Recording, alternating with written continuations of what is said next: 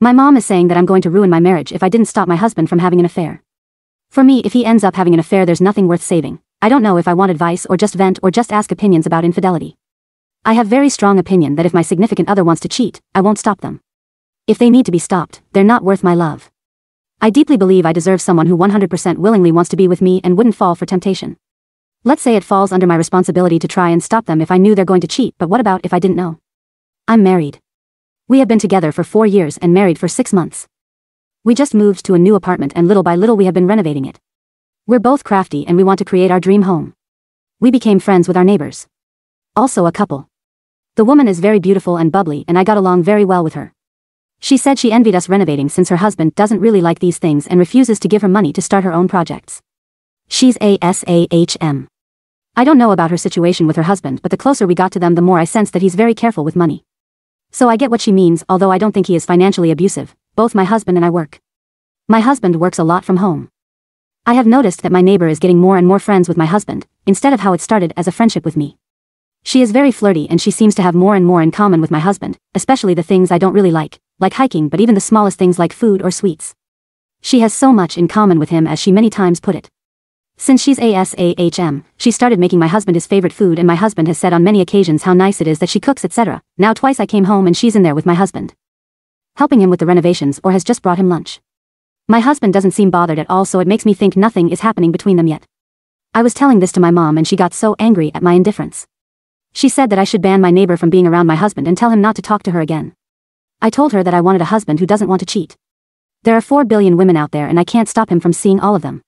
He's the only one who can decide if his marriage is worth it. My mom called me deranged and she is very upset with me. I don't know what to do. I have made my opinion clear to my husband that I didn't appreciate our neighbor hanging around with him and I even started to cook more at home. Other than that, I don't plan on having a contest with women to win my husband. I always believe if they can take him, they can keep him. It may sound so cold. I don't feel that at all. My heart is full of love for him and I can't even imagine myself cheating on him even if I was in a room full of handsome men. I just want the same in return. He hasn't done anything yet, but he has texted with her a few times. Nothing flirty, but they have texted. I hate it, but I don't know. My mom said I'm enabling this just to see if he cheats and then discard him, but all I wish is that he chooses me. Without him knowing that I'm watching and without me asking him to choose me. Comments: it is not your responsibility to stop an affair. Your husband should choose you. But I do believe in setting boundaries. Your husband may not mind your neighbor texting or coming over, but that clearly is inappropriate, and if you feel uncomfortable with it, say something. If your husband respects you, he'll understand. If the shoe were on the other foot, I'm sure you'd want your husband to be honest and you'd respect it. OP responds: yes, I agree, and I already told him I didn't appreciate her being in my home when I'm not there. I have always been clear about my boundaries, but how can I guarantee that they don't meet outside or when I'm not around? I know this will sound very cold, but I don't want to scare him to being more careful and cunning and better at hiding.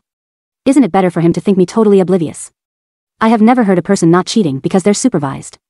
They just get better at hiding it. Am I wrong here? Comments: you're not wrong at all. Keep your eyes open and listen to your gut.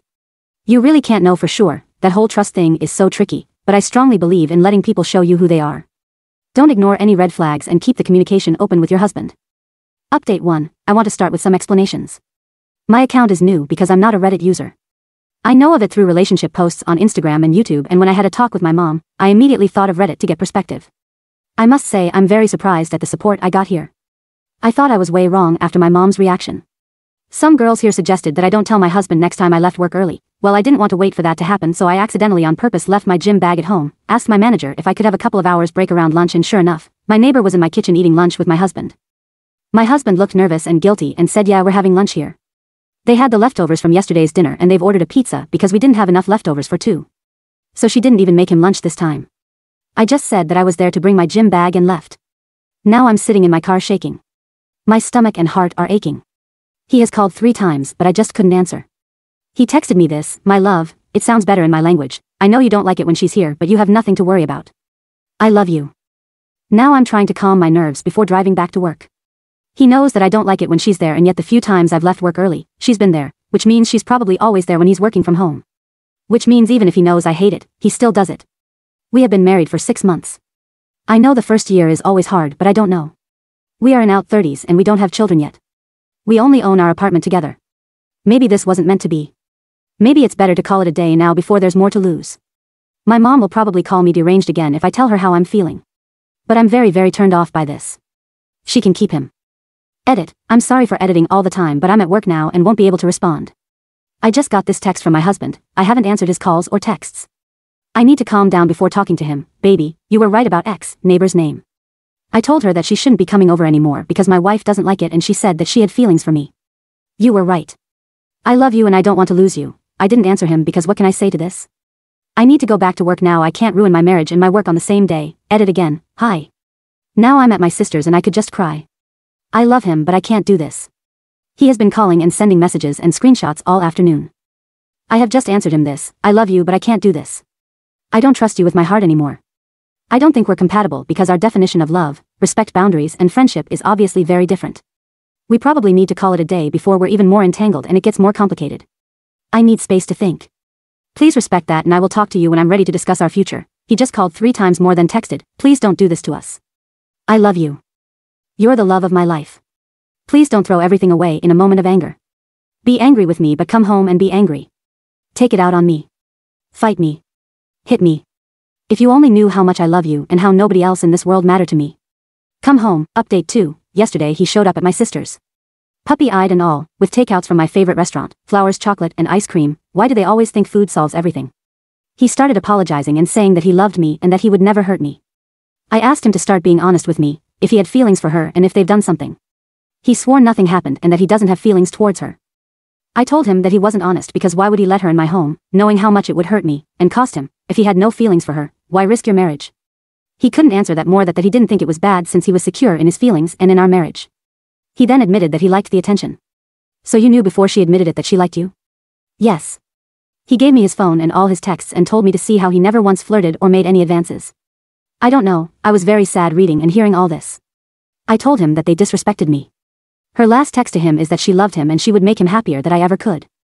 There was also messages with mean things about me to him and instead of confronting her he ignored her or laughed it off. When I asked him about it he apologized and said she was obviously jealous so I didn't want to engage. I told him that I wanted separation because I didn't trust him anymore. He begged me not. Then he said that I should at least come back to my home and he would live with his parents. He also asked if I could promise him not to start divorce yet and just be separated for a while and go to couples counseling. He said that he messed up very badly and wants me to give him time to make it right again and not just divorce him yet. So I moved back home this morning and he was here. We had breakfast and he left for his parents. I didn't want him to kiss me. He will be coming home when he needs to work in the office and probably if we start therapy. On these days I can be at my sister's. She was more than happy to help. Now I don't want to see him for a while. I hate my kitchen now. I'm sitting in my kitchen writing this, which is sad because we put so much effort into making it exactly what we wanted.